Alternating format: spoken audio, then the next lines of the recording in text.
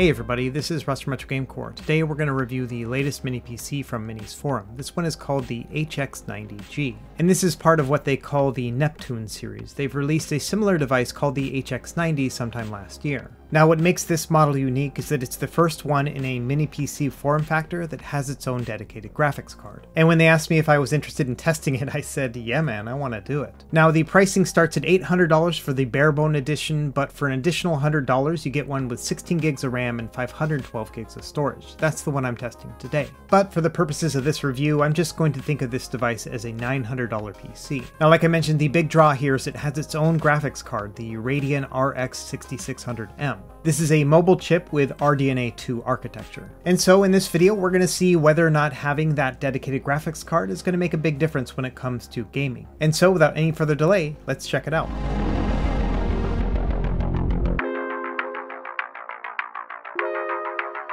Okay, as we usually do with the beginning of these videos, let's start with some specs. The CPU on this is a Ryzen 9 5900X with 8 cores and 16 threads. And as I mentioned before, the graphics card is an RX6600M. It has 2 slots for M.2 storage as well as 2 spaces for RAM sticks as well. Internally, it has Wi-Fi 6 and Bluetooth 5.2 and a 2.5 gigabit Ethernet port. It also has 4 video output connections, 2 HDMI and 2 DisplayPort, all running 4K at 60 Hz. As far as ports, we have 4 3.2 USB-A ports and then 1 USB-C port. Let's take a closer look here. As you can see, it has some carbon fiber accents. And on the front, we have 1 USB-A port, then headphone and microphone, and finally the single USB-C and a power button. As far as ventilation and airflow, there's a lot here. For example, you can see there are 2 fans on the top, and each of the sides are well ventilated also. On the back, we have 3 more of those USB-A ports, the 2.5 gigabit Ethernet port, then the dual display port and HDMI out. And of course, the power supply in right here. Now looking at the bottom of the HX90G, you can see there are no visible screws, but if you pull off the rubber feet, you can see them right there. And that's always kind of annoying to have to pull off these screws. It doesn't make it quite as easy to access everything. To open it up, all you need is a guitar pick to unclip the bottom here. After that, you'll find there's another bracket inside which has 4 Phillips head screws as well. So now that we're actually inside the device, let's take a closer look. We'll start with the RAM. These are 2 8GB sticks clocked at 3200 MHz. Next, we have the Wi-Fi chip, which is Wi-Fi 6 and Bluetooth 5.2.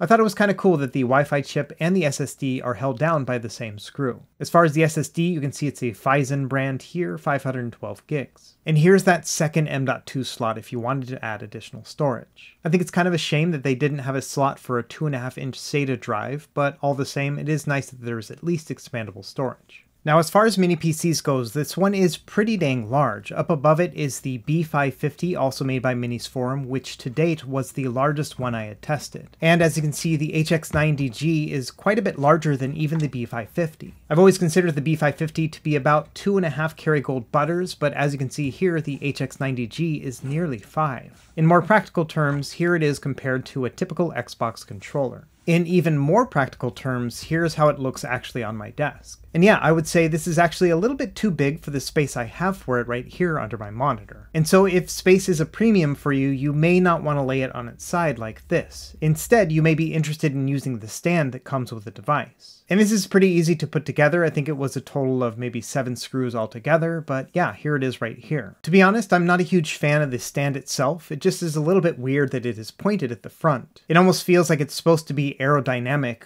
but you would never want to use this in an aerodynamic way. So kudos to the company for coming up with a new design, but all the same, it looks a little bit tacky to me. Okay, because there's so much ventilation and fans with this, I did want to test out the thermal performance. You can see here at idle, it's running at about 43 degrees Celsius, and the CPU power draw is about 5 watts. So now let's turn on Cinebench and we'll see how loud the fan gets. I also moved the PC to the other side of the desk, and as you can see, it doesn't take as much space when it's using the stand.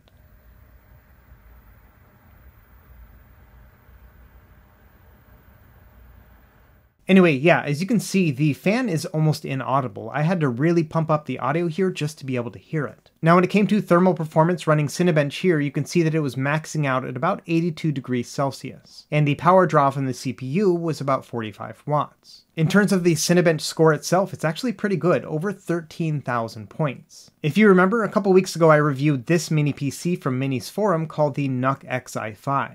This one has an RTX 3060 graphics card inside, but the CPU is not as powerful. Here's the Cinebench score from that machine, about 9600 points. Now going back to the HX90G, here's the Time Spy score from 3D Mark. And it's getting a little bit over 8,000, which seems to be pretty good performance, but when you compare that to the NUC Xi5 we just looked at, you can see that the RTX 3060 does push it quite a bit further to a score of nearly 8,500 points. Now I don't have a lot of other PCs to compare with, but I do have my original PC right here, which I mentioned in that previous video as well. Now since making that last video, I did upgrade the GPU on that to the RX6650, so a little bit better than the one we're testing today. And as you can see, the score here is quite a bit better at about 9,500 compared to the 8,100 from the HX90G. So I think in the end, what it really comes down to is what form factor and size are going to work best for your needs. Meanwhile, if you're looking for something on a budget and you want it pre-built, then something like the UM580 might be a better fit. However, if you're looking for something that's pre-built with a dedicated graphics card that is also small, then really your only two choices of mini PCs right now are this HX90G as we're testing today, and the NUC Xi5, which we tested a couple weeks ago. Personally, when looking at them all lined up like this, I do think that the HX90G is the best looking among them. Not only does it pack a bunch of power inside, but the size is really not that much bigger than a typical mini PC, at least when you compare it to a full-size desktop like on the far right.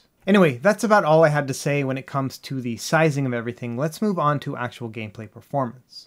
We're going to start with PC gaming, and I'm going to start at the middle tier and then just kind of work my way up from there. As you'll see throughout the video, I mostly tested everything at 1440p instead of 4K. I found that if I used a 1440p resolution, I could usually use high settings when it came to the graphics itself, and it was a better balance. Playing the games in 4K at medium settings just didn't look as good. Of course, if you wanted to try 1080p with really high settings, then you could definitely do that too. But for me personally, I thought this balance just looked a little bit better overall. Anyway, as you can see here, I'm mostly just capping everything with either VSync or a frame rate cap to 60 frames per second. But even then, at a 1440p resolution and high video settings, we were getting a pretty stable frame rate. The first time I started to see a little bit of dip was in Witcher 3. This one did drop down below 60 frames every once in a while, but was still a very playable and very enjoyable experience. If you don't want to have any dips at all, then you might want to drop it down to 1080p or medium settings at 1440p. Here's God of War with FSR off at 1440p and high settings. Unfortunately, this one did not stay at a stable 60 frames per second. There were often times when it would drop down to the low 50s, but still overall I would think this is totally playable. Red Dead Redemption 2 also did pretty good at 60 frames per second at 1440p with high settings. I would say that I saw an average of about 58 or 59 frames per second, but man, that's very close to 60 if you ask me. And finally, I tested with Cyberpunk 2077. I used 1440p on the very high settings, but I did not use VSync. That allowed the frame rate to get well above 60, something around 75 to 80 was the average. And so yes, in a nutshell, when it comes to PC gaming, I think that 1440p is a pretty good standard. You may have to adjust it if you're going to try to play a AAA game, but for the most part, you should get away with this high resolution. Okay, moving over to retro game emulation, we're going to start with the high-end systems and just work our way up from there. Obviously, everything below, like PSP and Dreamcast and things like that, they're all going to play perfectly in 4K. And probably the best way to convince you they're going to work so well is to show you that GameCube also works really well at a 4K resolution. So we're playing everything at a 6 times upscale, and as you can see, not a hiccup even in the hardest to play games, things like F-Zero GX or Rogue Squadron 2. And so yes, if you're looking for the ultimate GameCube machine, this might be it. A lot of mini PCs that don't have dedicated graphics cards can play GameCube at 1080p no problem, but I've never seen any that can play them at 4K. Moving forward, let's also try Nintendo Wii. Same Dolphin emulator here, same settings as well, a 6x resolution or a 4K. And as you can see, these games are all playing super smooth as well. So yes, when it comes to emulation in 4K, GameCube and Wii are perfect. Now moving forward to PS2, unfortunately this one didn't do so hot at a 6x resolution. Instead, I found I had the best performance at a 4x resolution, which is 1440p. And honestly, I think this is just a better setting to use anyway when it came to the PCSX2 emulator. There probably are going to be some games that you can play at a 6x resolution, but just setting them to 4x at 1440p means that every game's going to play great, and you don't have to worry about fiddling with the settings or anything else like that. And so my recommendation here would be to just set it to 1440p and then play through, and if you have a game that's playing really well, then that's probably the time to see whether or not it can play at something like a 6x resolution. But at the end of the day, I'm just super happy to be playing 1440p PS2 on a machine like this. It's super cool to be able to see God of War 2 or Champions of Norath playing at a high resolution. Now unfortunately, I did not have good success doing a 4x resolution with the original Xbox, but 2x resolution worked just fine. And like I've mentioned before in some of my other videos, when it comes to Xbox emulation, it's not so much about performance, but compatibility. And so as long as you can find a game that works well with this emulator, you should have a pretty good time. Now unfortunately, it's not all perfect at a 2x resolution. There were some games that I had to drop down to 1. Forza Motorsport, as you can see here, is a good example. This one only played at full speed at a 1x resolution. Okay, let's move over to the next generation of consoles, starting with the Nintendo Wii U. And surprisingly, this one was very similar to the PS2 when it came to performance. What I found is that a 1440p resolution worked the best. And, much like with PS2, it's at that sweet spot where all you have to do is set it to 1440p and then just start playing your games and everything's going to work well. And so if you want to play a lot of Wii U games and you want to have it in higher resolution than the native resolution, but you don't quite need 4K, then this might be a good fit. However, if you saw my NUC-Xi5 video from a couple weeks ago, a lot of these games played at 4K no problem, even Breath of the Wild. Now for me personally, it's really hard to tell the difference between 1440p and 4K when I'm playing it, but if that's something that's critical to you when it comes to game emulation, you may want to check out that NUC-X video. The pricing for each of these is about the same, around $900, but the performance on the other PC was quite a bit better than it is here. That being said, 1440p Breath of the Wild is still pretty dang nice. Alright, let's move over to Nintendo Switch next. For this one, what I did is I went into the settings and I changed it to a 2x resolution. Depending on the native resolution of that game, that could mean that it's bumping it up to 1440p or 4K. Either way, as you can see here, a 2x resolution for most of these Switch games gets it very close to a stable 60 frames per second. There were definitely some dips here and there depending on the game and whether or not shaders were caching, but I think it's one of those cases where the longer you play, the better it's going to get. For example, with Link's Awakening, I found that it would dip down even sometimes into the 40s as I entered a new area. But once I started playing in that area for a little bit, absolutely no problems, it would bump back up to 60 frames. And so yes, if you're interested in Nintendo Switch emulation and you want it at a higher resolution, much like what we talked about with the Wii U, this might be a good fit. And finally, the last high-end emulation system I wanted to test was the PS3. And I found that with this machine, I actually got better PS3 performance than I did on the NUC-X from a couple weeks ago. And that makes sense because PS3 likes to have lots of cores and threads, and this one has 8 cores and 16 threads. The NUC-Xi5, by comparison, only had 6 cores and 12. In fact, the PS3 performance was so good on this that I actually upscaled everything to a 1080p instead of the native 720. And while that did make some of the games look a lot better than before, some of them actually looked worse. Prince of Persia is a good example. I had lots of graphical anomalies. And I'm not really sure if this has to do with the GPU drivers or just the fact that this game doesn't like to be upscaled. Either way, yes, other than these graphical anomalies, the PS3 performance on here was pretty great. Okay, and a couple other quick tests I wanted to do before wrapping up. First thing, I did verify that yes, Batocera works just fine on here. I have this loaded on an external USB drive and I just plugged it in and then booted right into it, and as you can see, no problems. And so if you want to have a handy way of organizing your retro game collection or even pushing it up to some of those higher emulators, this is going to work pretty good.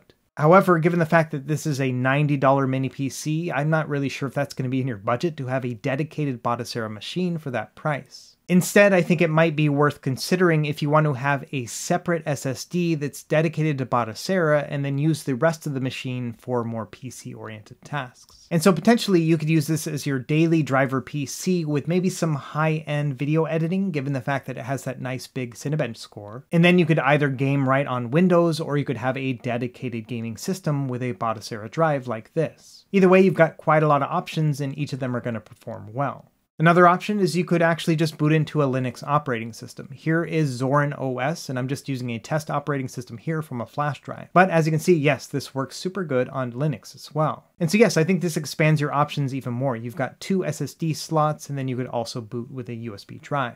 Okay, so that was my summary of PC gaming and retro emulation. Now let's talk about what I like and what I don't like about the HX90G. To start, I like the size of this mini PC. It's a little bit bigger than your typical model, but all the same, it's still nice and compact. And I do think that for the most part, it looks pretty attractive as well. As we saw in the game testing, 1440p seems to be the standard on this machine. Even when you bump it up to the higher graphics settings, you can still get a stable 60 frames per second. And when it came to emulation, just about every single system could be upscaled at least to 2x or beyond. We also have a variety of operating systems that we can work with. In addition to Windows 11 Pro, which ships with the machine, we can also boot Linux operating systems like Batocera or Zorin. I also really appreciate how quiet the HX90G is. For example, during my testing, I had it sit right next to the M1 MacBook Pro that I use for most of my daily tasks. And what I found is that when either of them would kick in, I wasn't sure which one was which. And the MacBook Pro is known as being a very quiet laptop. The fact that we have a mini PC that's just as quiet is kind of cool. But of course, this is not a flawless machine, just like with anything else, so let's talk about what I don't like about it. Number one is the price. I think that at $900, this starts to feel like an investment. I've always found that the sweet spot when it comes to mini PCs is $500 or below. At those prices, you can usually get something that's super compact and has a variety of uses. Of course, you're going to be much more limited when it comes to performance, but because you're not paying as much, it doesn't seem like that big of a deal. When it comes to this one, yes, you can definitely push that performance much further, but you are going to pay the price for that as well. It's kind of a strange concept, but for me, when I see a $350 mini PC that can play GameCube at 1080p, it's like super exciting. However, when I see something that costs about 3 times the price but can play 4K GameCube,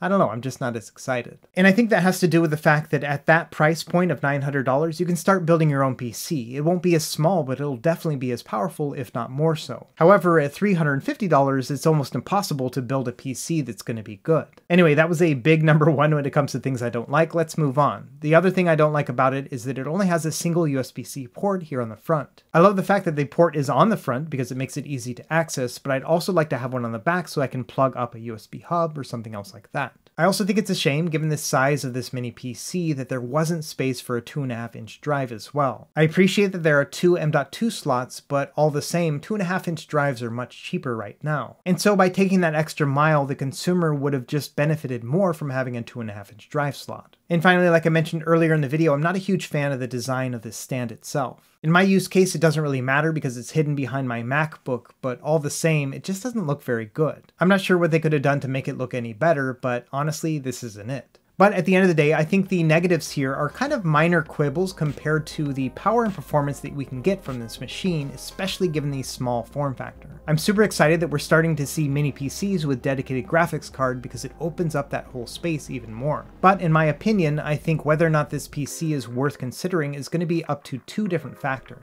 Number one is going to be whether or not you're comfortable trying to build your own PC, because for $900, you could definitely piece together something that's going to be quite a bit more powerful than this. And even then, if you don't want to build your own PC, you could buy a pre-built PC for about $900 that will probably be on par with this as well. But then that leads into the second factor of whether or not space is at a premium on your desk. Because yes, for $900 you could build a much better PC and potentially get a pre-built large PC for that same price too. But if you don't have the space for a full-size PC, then this is probably where this one is going to come into play. Because at that point, if you don't have the space for a large PC, you're going to be best served by something like a laptop or a mini PC like this one. And so at the end of the day, yes, this is a very good PC, it's just going to come down to whether or not it's a good fit for your specific needs. And I hope that this video at least helped you narrow it down to whether or not it's a good choice. As always, thank you for watching, and be sure to like and subscribe if you found this helpful, and we will see you next time. Happy gaming.